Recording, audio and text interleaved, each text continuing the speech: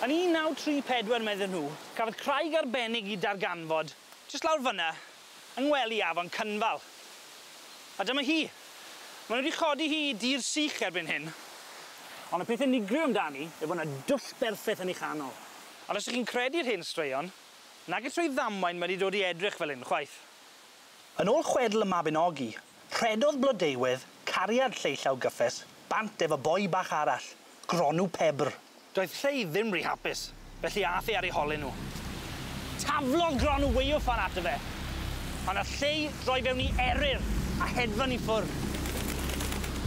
Ac ar ddiwedd y stori wrth gwrs, dath hi'n amser I Lleu ddial. Ar lannau'r afon o'n nhw unwaith to, ond y tro yma, Lleu oedd yn gafel mewn gwaywffon.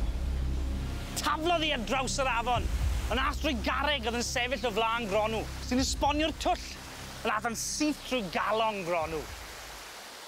Dyna'r stori, ty beth. Mae lle Gronw ar fferm Bryn Saeth, sydd yn ôl y sôn wedi ei enwi oherwydd mae o fan hyn y taflodd Lleu y weiwffon, yr holl ffordd I lawr at yr afon. So chi'n cael heled y gwaywffyn ragor, ond o'n i'n bencampwr blwyddyn 7 yn 1998, felly dwi am gael go.